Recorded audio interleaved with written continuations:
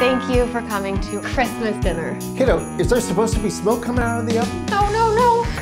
Cheer up, Doris. It's still delicious. Like 90% of it's delicious. When are you going to give that nice Brandon a chance? Brandon and I are just friends. Hey. Tom, he's the sort of person I should be with. You let too many shoulds run your life, Darcy. I wish I could have a perfect holiday, like you did when you were a kid in Ireland. They weren't all that great, Darcy. A girl can dream, I guess. Merry Christmas, love. Hot chocolate just the way you like it. Why are you talking like that, Dad?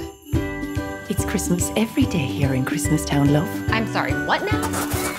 I'm in my Christmas village.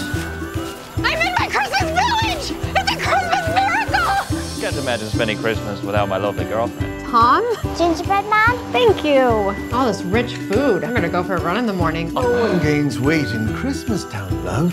Oh man, I love it here. Brandon? This is a dream, right? I ate some bad curry and now I'm in your Christmas village? Let's go for our drive down here. Oh, it's a great idea. Not really any room. Ah, sure there is. Just get all snuggly. Giddy up, huh? Brandon, I'm with Tom now. You have to accept that. Tom is not a real person. None of this is real. You are my best friend.